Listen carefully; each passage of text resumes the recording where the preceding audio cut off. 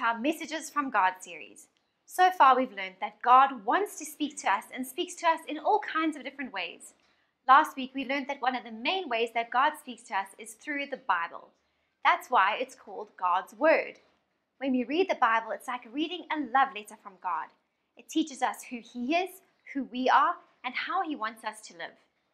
Today we're going to learn about how God sometimes speaks in a quiet whisper in our hearts. Let's listen to a story about the prophet Elijah, to whom God spoke in a whisper.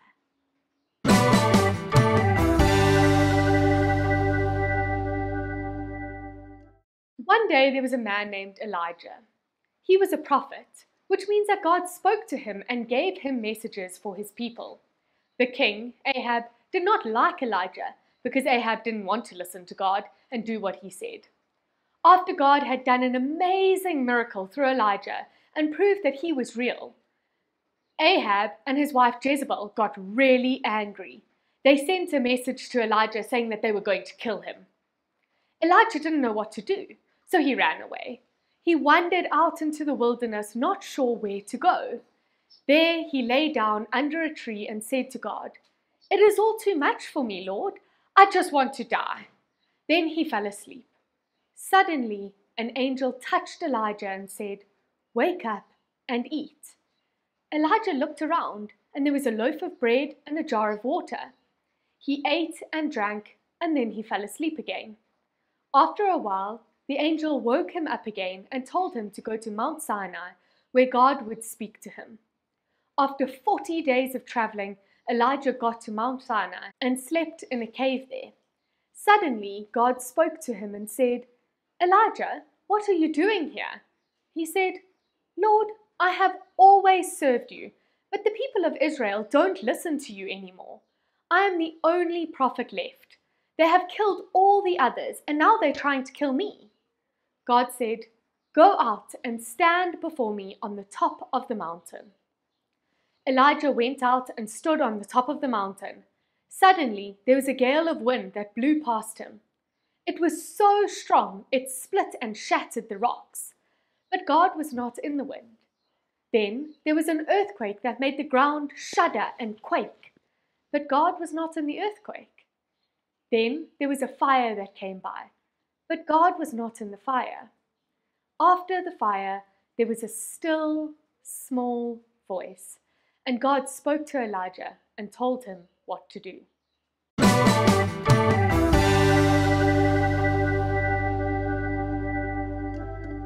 When Elijah saw the wind, the fire, and the earthquake, he probably thought that God was going to speak to him through one of those things.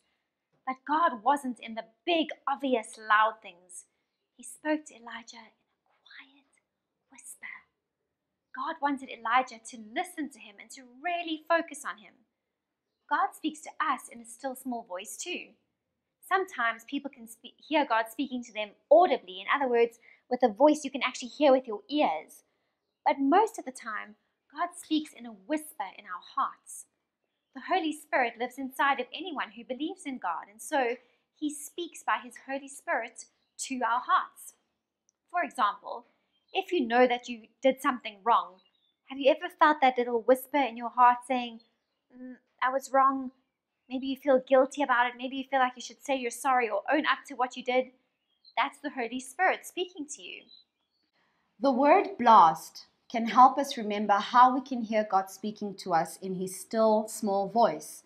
God didn't speak to Elijah in the blast of wind, but the letters of the word can help us remember what we can do to hear Him speak to us. B stands for Bible. Read and memorize the Bible. The Bible is God's word, and He can speak to us through it. When we read it, His Spirit can remind us of what we have read as we go through our lives. L stands for listen. If we want to hear God speak to us, we must listen carefully for His voice. When we pray, we must not do all the talking, but also take some time to listen to what God might want to say to us. We need to be open to hearing from God. A stands for ask. We can ask God to speak to us and to help us listen to Him. When we are making a decision, we can also ask God to guide us and tell us what to do. Then we should wait and listen for His answer. stands for silence. In order to hear God's still small voice, we need to become quiet and wait on Him. It's important that we take some time out to just talk to God and hear from Him.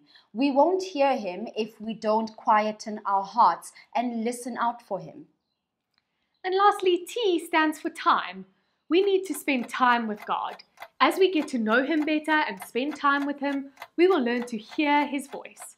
Just like you get to know what your friends' voices sound like when you spend lots of time with them. When we spend time with God, we get to know His voice, and then we can hear it more clearly as we go through our days.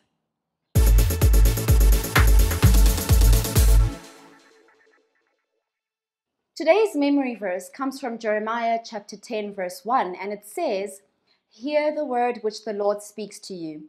This verse reminds us that we need to make sure we're listening for the still small whispers of God. He wants to speak to us, but we need to make sure we're listening. Can you say the verse with me again? Hear the word which the Lord speaks to you. Jeremiah chapter 10 verse 1.